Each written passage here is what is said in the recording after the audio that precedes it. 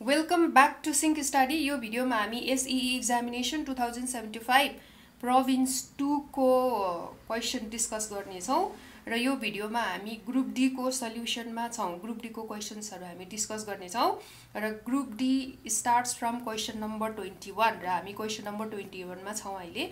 Observe the given figure and observe the following, answer the following questions. अब यो figure दिएको छ अनि यसको आन्सर गर्नुस् भन्ने क्वेशन छ। फिगर चाहिँ यस्तो छ, चित्रमा एउटा आइरन नेल देखाइएको छ अनि आइरन नेलमा चाहिँ मसिनो म्याग्नेटिक आइरन पिन्सहरु चाहिँ अट्र्याक्ट भइराखेको छ अनि त्यसपछि आइरन नेललाई चाहिँ एउटा कपर वायरले कन्डक्टिङ वायरले चाहिँ वुन्ड गरी बेरिएको छ अनि त्यो कपर वायरले चाहिँ एउटा सर्किट कम्प्लिट गरेको देखाइएको छ हैन। यहाँ चाहिँ करेन्ट सोर्स पनि देखाइएको छ, ब्याट्री र यो चित्र दिएको छ। अब क्वेशन चाहिँ यस्तो छ, which effect of current electricity is Son in the given diagram. अब यो डायग्राममा चाहिँ इफेक्ट अफ करेन्ट इलेक्ट्रिसिटी को तपाईहरुले यो कुन इफेक्ट हो भनेर भन्नु पर्यो। अब क्वेशन नम्बर 2 चाहिँ व्हाट इज दिस प्रोसेस। अब यो प्रोसेस को यो चाहिँ के गरे, यो प्रोसेस को नाम चाहिँ के हो भनेर दिनु पर्यो। त्यसपछि what is the magnet so found by this process called. अब यो प्रविधिद्वारा चाहिँ बनाइएको म्याग्नेटलाई के भनिन्छ भन्ने क्वेशन्स छ हैन।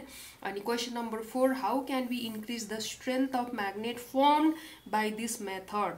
अब चाहिँ यो म्याग्नेटको स्ट्रेन्थ चाहिँ कसरी बढाउन सकिन्छ भन्ने क्वेशन छ। अब हामी आन्सर यसरी गर्न सक्छौं, magnetic effect of current is shown in the given diagram र magnetic effect of current हामीले effects of current भन्ने टपिक पढेको छौं। अब त्यो मध्येमा यो चाहिँ magnetic effect हो भनेर चाहिँ आन्सर यो हो हैन।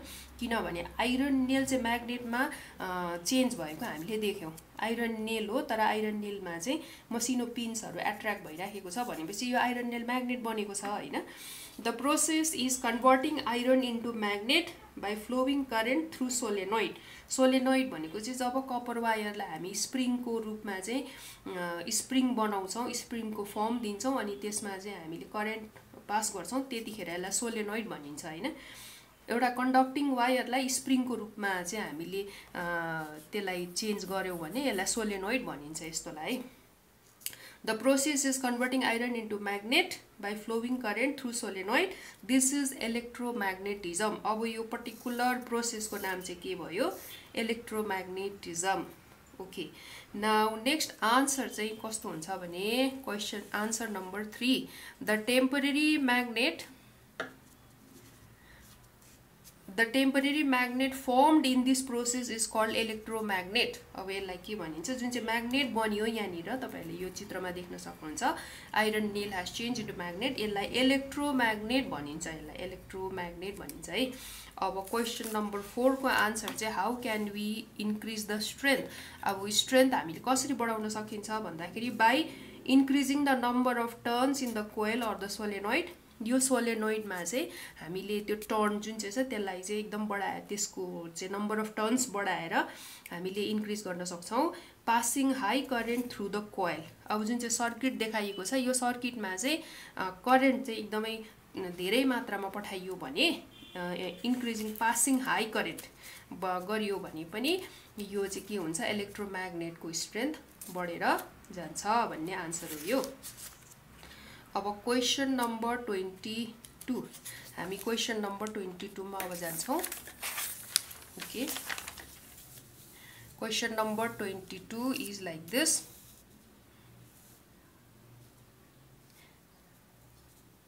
Question number 22.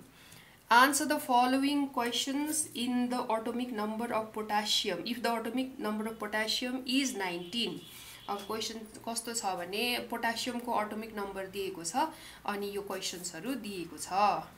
Okay, now right the electronic configuration of it on the basis of subshell. र सबसेल को आधारमा चाहिँ यो एटोमिक नम्बर 19 को इलेक्ट्रोनिक कन्फिगरेसन बनाउनुहोस् भन्ने छ हैन।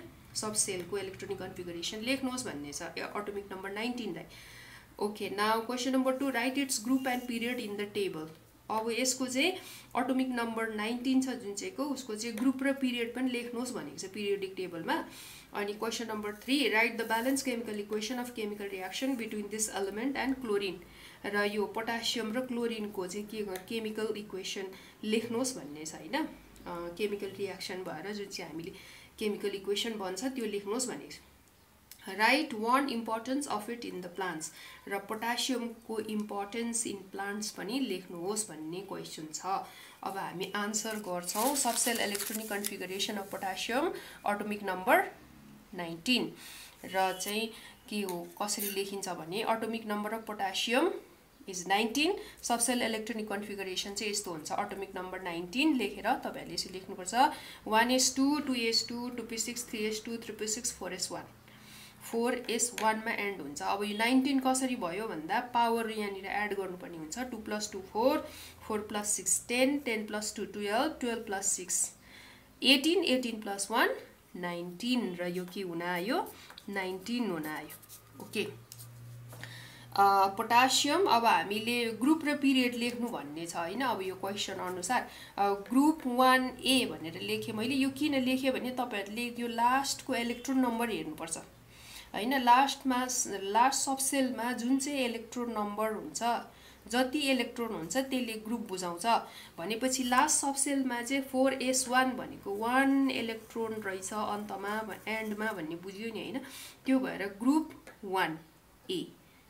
ओके ग्रुप 1A लास्टको सबसेलमा चाहिँ यहाँनिर भ्यालेन्स सेलमा चाहिँ इलेक्ट्रोनको नम्बर 1 छ त्यो कारणले उसको ग्रुप पनि 1 भयो भनेर बुझियो है। 1A लेख्नुपर्छ। त्यसपछि पिरियड 4 कसरी भयो भने पिरियड 4 भनेको नम्बर अफ सेल्स अथवा अर्बिट हैन। कुन अर्बिटमा छ उसको पोटासियम भन्ने सोधिएको हो कुन पिरियडमा छ भनेको।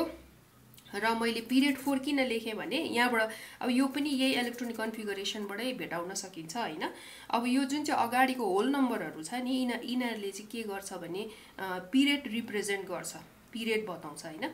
अब यो पिरियड सेल भनेको अथवा अर्बिट है र 1 अर्बिट फर्स्ट अर्बिट भयो। यो अगाडिको 2 2 ले सेकेन्ड अर्बिट बुझायो अथवा सेकेन्ड पिरियड अनि यसले 3 अर्बिट अथवा 3 पिरियड बुझायो। यो दुईटैले 3 बुझायो हैन। थर्ड पिरियड बुझायो अथवा थर्ड अर्बिट बुझायो हैन। अनि त्यसपछि यो 4 ले चाहिँ फोर्थ अर्बिट अथवा फोर्थ पिरियड बुझायो है। यो अगाडिको जुन चाहिँ नम्बर होल नम्बर हुन्छ यिनीहरुले चाहिँ पिरियड नम्बर अथवा अर्बिट नम्बर बुझाउँछ। अर्बिट भनेको सेल भनेको हैन। ओके सो त्यो कारणले अब यो फर्स्ट सेल भयो यो दुईटाले सेकेन्ड सेल भयो यसले थर्ड सेल भयो यसले फोर्थ सेल भयो भनेपछि पिरियड 4 भन्ने बुझियो है। अब नेक्स्ट आन्सर चाहिँ कस्तो छ भने ब्यालेन्स केमिकल इक्वेसन देखाउनु भन्ने छ हैन। ब्यालेन्स केमिकल इक्वेसन चाहिँ हामी कसरी लेख्न सक्छौं भने potassium plus chlorine potassium chloride 2K + Cl2 2K balance पनि गर्नु पर्यो नि त 2K + Cl2 2KCl potassium chloride is firmed. अब KCl भनेको पोटासियम क्लोराइड। ओके अब नेक्स्ट क्वेसन चाहिँ के छ भने importance of potassium in plants र importance of potassium in plants is it helps in resisting disease in plants. अब प्लान्ट्समा चाहिँ यो रोग प्रतिरोध गर्ने क्षमता यसले बढाउँछ भनेर बुझ्नु पर्यो है। रोग प्रतिरोध गर्ने क्षमता बुझाउँछ र अरु चाहिँ अब फ्लावर ग्रोथमा रुट डेभलपमेन्टमा चाहिँ के गर्छ पोटासियमले सहयोग गर्छ। र यहाँ हामीले लेखेको चाहिँ disease resisting disease in plants र दिस इज क्वेसन नम्बर 22। अब हामी क्वेसन नम्बर 23 मा जान्छौं। Question number 23 is this one. Question number 23. Question number 23.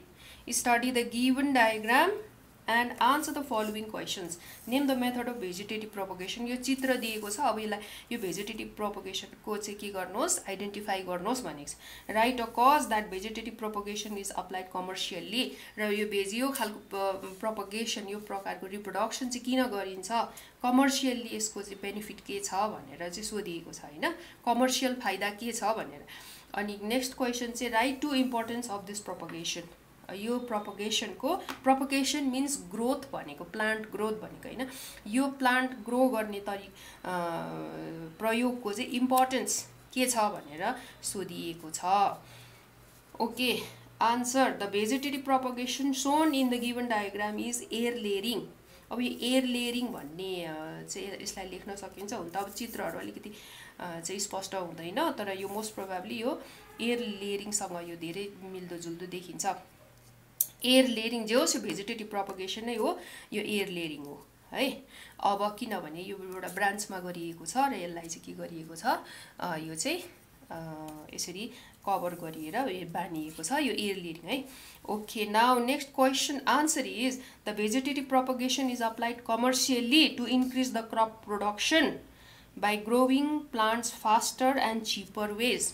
अब यो चाहिँ कमर्सियल, यसको बेनिफिट चाहिँ के छ भने यसलाई चाहिँ के हुन्छ, क्रप प्रोडक्सन गर्नलाई, फसल जुन चाहिँ छ नि त्यो कृषि उत्पादन बढाउनलाई छिटो एकदम फास्टर वेमा हैन, एकदम विदिन सर्ट टाइम चाहिँ धेरै प्रोडक्सन गराउने, अनि यो चिपर मेथड पनि हो। अब यो एकदम छिटोसँगले गर्ने चिपर मेथड पनि भयो, फास्टर एन्ड चिपर वेज हो, यो कमर्सियल बेनिफिट चाहिँ यसको हैन। अब answer number 3, the importance of this propagation, यो प्रकारको ओभरअल इम्पोर्टेन्स चाहिँ के छ भने vegetative propagation makes it possible to prepare best quality plants, preserve best quality plants. अब यो भेजिटेटिभ प्रोपगेसन गर्नाले चाहिँ के गरिन्छ, के हुन्छ भने बेस्ट क्वालिटी प्लान्टहरू जुन चाहिँ छ त्यसलाई चाहिँ जोगाएर अथवा प्रिजर्भ गरेर राख्न सकिन्छ। किनभने भेजिटेटिभ प्रोपगेसन चाहिँ असेक्सुअल रिप्रोडक्सन हुनाले भएको कारणले अरू प्लान्ट भेराइटीसँग मिक्स हुने यसको चान्स हुँदैन। त्यो भएर यदि प्लान्ट चाहिँ बेस्ट क्वालिटी प्लान्ट हो भने यसको क्वालिटी चाहिँ मिक्स नगरिकन एकदम प्योर राख्नलाई हो भने चाहिँ भेजिटेटिभ प्रोपगेसन गर्नुपर्छ। Okay, number be, vegetative propagation is required, vegetative propagation is required when plants do not produce, when plants do not grow good seeds naturally or it takes very long time to produce seeds। अब कोही प्लान्टहरू यस्तो हुन्छ कि राम्रो बिउहरू चाहिँ produce नगर्ने हुन्छ नि, ग्रो नगर्ने, नेचुरली चाहिँ गुड सिड्सहरू प्रड्युस नगर्ने हुन्छ, अनि कि एकदमै लामो समय लाग्ने हुन्छ सिड्स प्रड्युस गर्नलाई हैन। त्यस्तो केसमा चाहिँ भेजिटेटिभ प्रोपगेसन के गरिन्छ, अप्लाई गरिन्छ, भेजिटेटिभ प्रोपगेसनको मेथड प्रयोग गरिन्छ, विधि प्रयोग गरिन्छ। This is about question number 23। अब क्वेसन नम्बर 24 मा हामी यो देख्न सक्छौं। Question number 24, consequences like skin burn and skin cancer were observed when people take sun bath on earth's surface. On the basis of it, answer the given questions। अब समस्या चाहिँ के देखायो भने consequences like skin burn and skin cancer, consequences भनेको result हैन, चाहिँ के देख्यो भने मानिसहरुमा चाहिँ स्किन बर्न र स्किन क्यान्सर भएको देखियो जब मानिसहरु चाहिँ सनबाथ बाहिर सनमा एक्सपोज भएपछि। On the basis of it answer the following questions.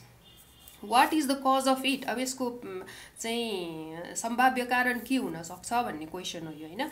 What is to be done for the control of it, अब यसलाई कन्ट्रोल गर्नलाई के गर्न सकिन्छ। अनि question number 3, in such condition what is the effect of temperature on environment, अब यो अवस्थामा चाहिँ टेम्परेचरको के कस्तो अवस्था हुन्छ, इन्भाइरोमेन्टमा टेम्परेचर घटेको हुन्छ कि टेम्परेचर बढेको हुन्छ भन्ने सोधेको हैन यो।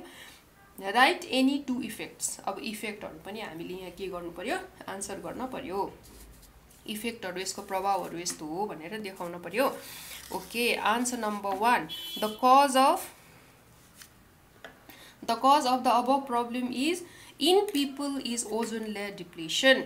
र यो जुन चाहिँ यहाँनिर समस्या जुन चाहिँ यो यहाँनिर उल्लेख गरिएको छ यसको कारण चाहिँ ओजोन लेयर डिप्लिसन हो भनेर हामीले दिनुपर्छ। ओजोन लेयरको कारणले मानिसहरुमा चाहिँ स्किन क्यान्सर र सनबर्न हैन, स्किन क्यान्सर स्किन बर्नहरु हुन्छ भनेर बताउनु पर्यो।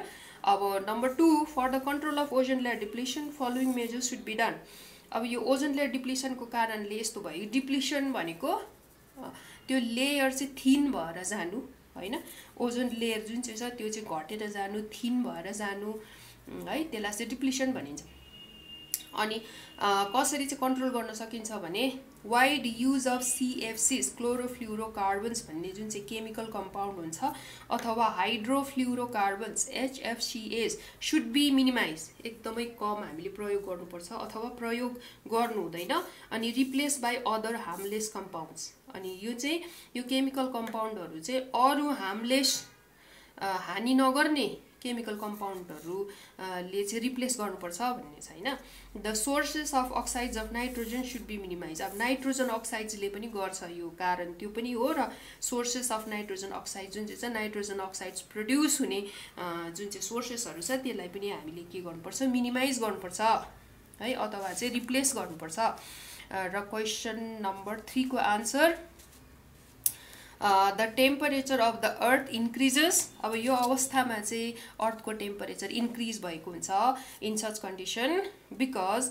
UV रेज चाहिँ के हुन्छ अर्थ को सर्फेस सम्म आइपुगेको अवस्था हो त्यो हैन UV रेज चाहिँ इन्फिल्ट्रेट भएर UV रेजहरु चाहिँ ओजोन लेयर ले चाहिँ के गर्न नसकेर ब्लक गर्न नसकेर UV रेजहरु पृथ्वीको सतहसम्म आइपुगेको अवस्था हो नि त यो ओजोन लेयर डिप्लिसन त हैन UV रेजहरु डाइरेक्टली अर्थ सर्फेससम्म आइपुगेको कुरा हो यो कारण हो increase in temperature causes global warming अब के हुन्छ भन्ने टेम्परेचर एकदम बढेको अवस्था हुन्छ अब यसको चाहिँ ओभरअल यसको रिजल्ट चाहिँ के हुन्छ भने ग्लोबल वार्मिङ हैन यसले चाहिँ के गर्छ ग्लोबल वार्मिङ गराउँछ due to rise in temperature the aquatic animals decrease in number अब यो ग्लोबल वार्मिङ भएपछि ओजोन लेयर डिप्लिसन भएपछि चाहिँ के हुन्छ भने एक्वाटिक एनिमल्सहरु जुन चाहिँ हुन्छ त्यो चाहिँ नम्बर घटेर जान्छ किनभने पानीको जुन चाहिँ ओपन सोर्सेस हुन्छ रिभर्स लेक्स पोन्ड्सहरु हुन्छ नि त्यो त ओपन सोर्स भयो त्यो अब त्यो सोर्सेसहरुमा त सनलाइट त डाइरेक्टली स्ट्राइक गर्छ नि त अनि त्यो भएर चाहिँ लार्भे एग्सहरु के हुन्छ डिस्ट्रोय हुन्छ अब UV रेजले स्ट्राइक भएपछि त त्यो सबै डिस्ट्रोय हुने भयो अनि पपुलेसन घटेर जान्छ किनभने UV रेज चाहिँ डाइरेक्टली त्यो वाटर सोर्सेसमा पेनिट्रेट गर्छ so this is the answer so this are the question answers of group D questions SEE examination 2075 province 2